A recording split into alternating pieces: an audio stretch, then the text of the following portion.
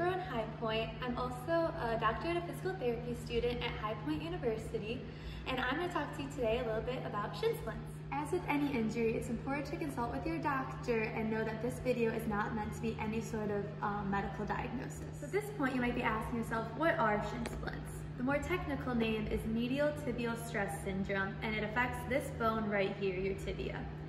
Now, it's often caused with a lot of overuse or increase in your training, causing extra stress to this bone. This can cause small irritations in both the bone, the tendons, and the muscles along the front of your shin. The most common cause of this is from two things. One, rolling in or some tibial bending. The second is just a general increase in activity causing extra stressors through the bone, causing irritations. Just because you're a runner and you run a lot does not mean you are prone to getting shin splints. There's a lot of things we can do here to help prevent this injury. One of the biggest things you can do is get a pair of shoes that fit your body type and your foot right. Lucky for you, we do that here at Fleet Feet. We have a whole wall of shoes for different needs for different people. And the way we find that is through our scanning system.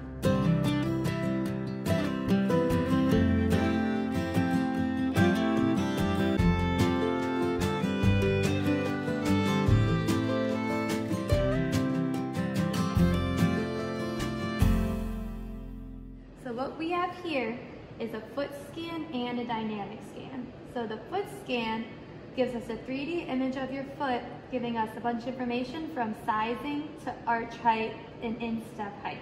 We can also see where your ankles line up compared to your foot. And then we can go to the dynamic scan, which shows where you put the most pressure on your foot while you're walking. That's highlighted with the red here. Using this information, we can find a pair of shoes that will give you what you need to help prevent injury. Another thing we can do to help prevent shin splints is focus on our mileage. This comes from not only the mileage in our shoes, but the mileage we run every week. The rule of thumb for shoes is 300 to 500 miles until you need to get a new pair. This just ensures that the foam is giving you that response and taking that load as it should. As far as increasing your mileage, if you're new to running or just getting back into it after a prolonged break, it's important not to increase more than 10% of your weekly mileage every week. And within that, it's important to use these tools to recover properly and be ready for your next run. If you do end up with shin splints, there's a few things you can do to help reduce some pain. The first thing you can do is invest in something like a compression sleeve. This is just going to bring extra blood flow to the area and promote healing along the shin and in those muscles where there might be aggravation. Another thing you can do is put a Dixie cup like this filled with water in the freezer overnight. The next morning, or whenever you finish activity, you can peel back the paper so it's just the ice and rub it along the shin, run along the bone, and this will again increase blood flow to the area and promote healing. One last thing you can do to loosen up the muscles around the lower shin is use this, a foam roller. I'll demonstrate how to use it.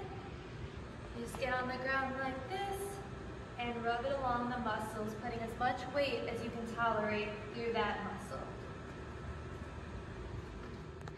Thank you for watching this video, and I hope you found something helpful. If you have any questions, feel free to comment below and we'll get back to you with answers.